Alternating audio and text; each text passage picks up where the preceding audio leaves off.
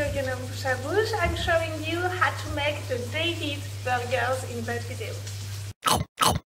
Yummy! To make the David burger, you need one big burger. If you don't know how to cook it, watch my previous video.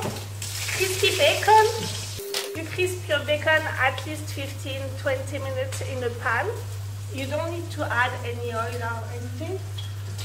You need sausage. This is typically Scottish, but this is just sausage.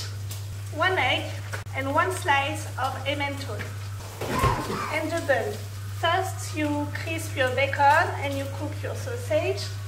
Second, you cook fried eggs. If you got a special ring to do it, you use it. I don't have it, so I will just use a ramekin and I will cook my egg in there.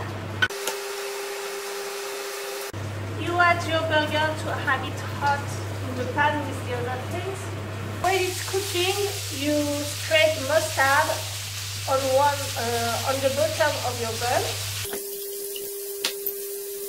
While the meat is cooking, you fold 1 slice of Emental and you just drop it on the meat. And you just drop it on the burger. You drop the meat onto your burger, the sausage, your refried egg, and the crispy bacon, and you close it.